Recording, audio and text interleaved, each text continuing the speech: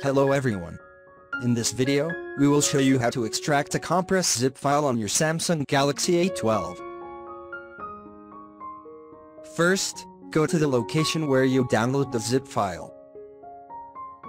Open up the file manager. And then I'll go into internal storage. If you have downloaded the files via the internet, then it is in a download folder. And here is my zip file. So tap on that file.